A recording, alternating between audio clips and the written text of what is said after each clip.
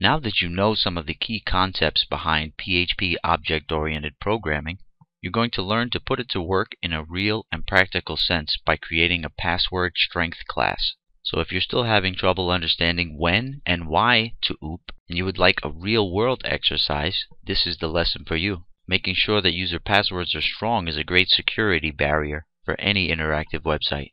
And the reason why we will objectify this code is so that other PHP site owners can use it without learning the procedural code. And if you would like it to wind up in a free PHP class file repository online that everybody can share, we must objectify it and use a class file.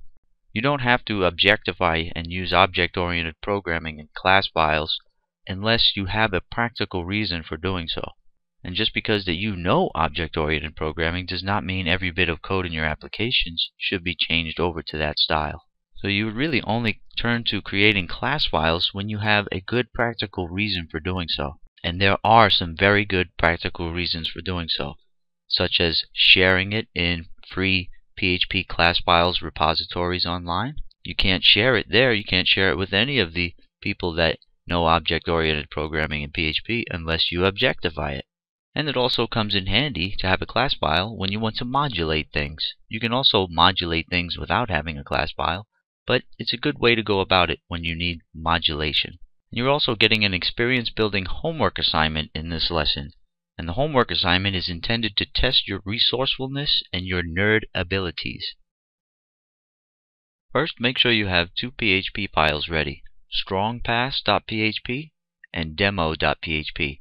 Strongpass.php is going to be your class file. So type in class strongpass, open curly brace, and go down and closing curly brace. Now you have an empty class strongpass. Now the first thing within strongpass is going to be a method. Say public function, and we'll name it simply check. Open close parentheses, opening curly brace, go down a few lines and closing curly brace. Now function check is going to need to be fed one parameter, which is going to be the password string for what the user is typing into the form. So let's just make that aptly named password. Now within this method or function, we'll create a local variable called response, and we'll make its value equal to OK, because at the end of the method down at the bottom here, we're going to return response. So response starts out as OK, and then it's returned here down at the bottom. But in between these 2 points, we're going to do some if conditions, some evaluations on that password string. The first check that we'll put in place will determine whether or not the password string is less than 8 characters. And if it is less than 8 characters, we're going to change this response from OK to something else. So let's type in if, get the if statement all ready to go.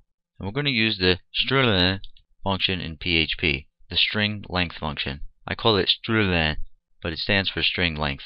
So if the string length of the password is less than 8 characters, we're going to change response to this. Password must be at least 8 characters. That way when response is returned down at the bottom here, it won't be OK anymore. Now I'm going to pop into place an else if condition that says else if is numeric password, then the response is going to change to password must contain at least one letter. Because when you run the isNumeric function over a string, it's checking to see whether that string is all numeric. And if it is all numeric, then you know it has no letters in it. And a strong password must contain at least one letter. Actually, it should contain at least 2 letters. It should contain an uppercase letter and at least one lowercase letter. This is checking just to make sure it has at least one letter in it. Now I'm going to pop in one more condition to check and see if we have a match for any numerals or numbers in that password string. So for instance, if somebody puts all letters in, you want to make sure they have at least one number in their password to make it a strong password. So if there is no preg match for numbers in the password, then the response becomes password must contain at least one number. Now before I show you that demo.php, I'm going to give you your homework assignment now, and I'll just type it right into here. Okay, so you have additional checks that you must accomplish as your homework. You have to make sure there is at least one lowercase letter in the password. You have to make sure there is at least one uppercase letter in the password. You have to make sure there is at least one symbol character in the password. Now there's a whole lot more logic and strength checking that you can do, but remember, this is not a strength checking tutorial. This is an object-oriented programming tutorial because you guys were expressing to me that you wanted to see more real-world examples. I'm just trying to show you how to create class files and why you would want to create class files. Okay, now let me show you what's in demo.php. First, we have a form that parses to demo.php. So this page parses to itself. And if you want, you can echo out server php self there. But I just wanted to keep it simple, so I put demo.php. And the PHP that parses it is right in the top here, and I'll discuss that in just a second. This is the PHP script that connects to that class. So the form action is post. That means it'll post the variable of password to this file, this parsing script. And this is set up very basic, just for a tiny little demo. And after you have the password field, you have a submit button that says check password strength.